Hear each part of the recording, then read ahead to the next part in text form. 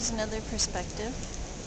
There's the Museum de Palazzo Vecchio, and right around the corner here would be the Uffizi, and this is called the Loggia for obvious reasons. It's an open air, basically an open air free art museum with pieces that they could not fit in the Uffizi. And my particular favorites are this one. They're both Giambologna, these two right here. It's the rape of, I forget, Sabine, I believe.